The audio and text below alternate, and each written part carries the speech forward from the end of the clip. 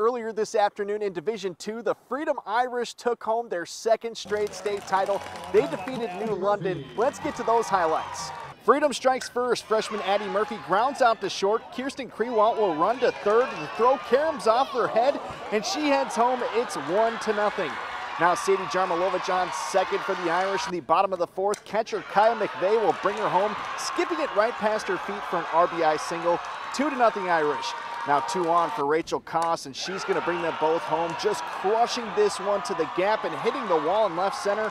4-0 Freedom. Then pinch hitter Courtney Miller will bring her home from second. The right fielder, with some hesitation, allows her to score 5-0.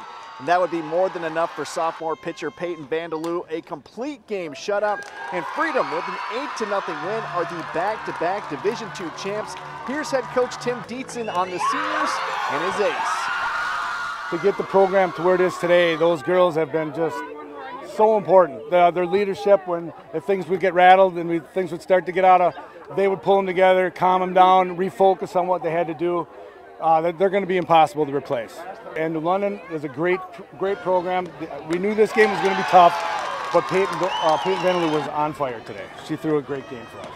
We really did it for each other. There's just so much that went into today. It was so cool to be able to do that and to be able to just really come together and just prove that we were meant to be here and that it wasn't luck.